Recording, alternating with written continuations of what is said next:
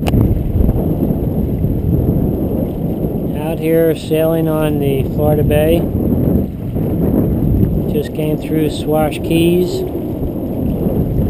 The sun's gonna set, let's see, in about 40 minutes, 35 minutes. By the finger test, every finger is 10 minutes, 20, 30, 5.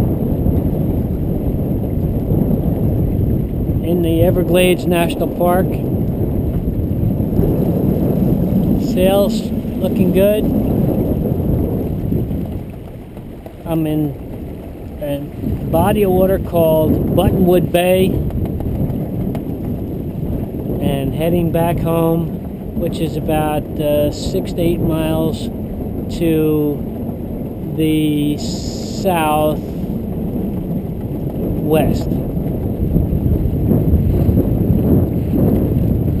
That piece of land over there is the overseas highway heading to Key West, and looking back here, that's about 10 miles from here is the mainland of Florida, Florida City.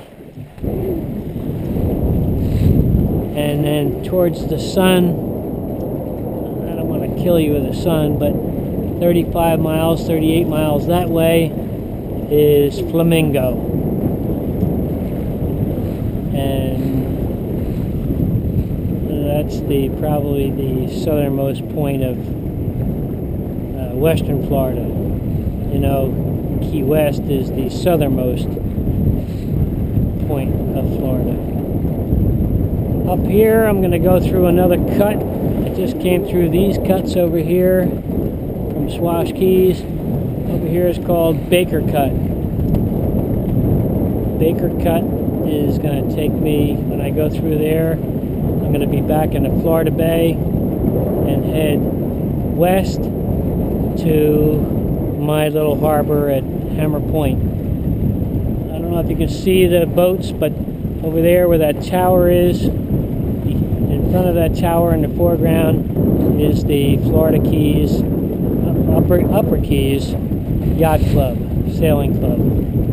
That's where we have our annual sailboat regatta for the last 2 or 3 years. Inland waterway over there to the left, that goes up through into Blackwater Sound, then it goes into Biscayne Bay or Card Sound, and Biscayne Bay, then from there it goes up north all the way to Manasquan Inlet. My Comp Republic flag is blowing true up there, giving me an indication of what the wind is. And it's a great day. 80 some degrees. Up north it's quite cold, freezing. I'm gonna toast a glass of wine to all my cold friends.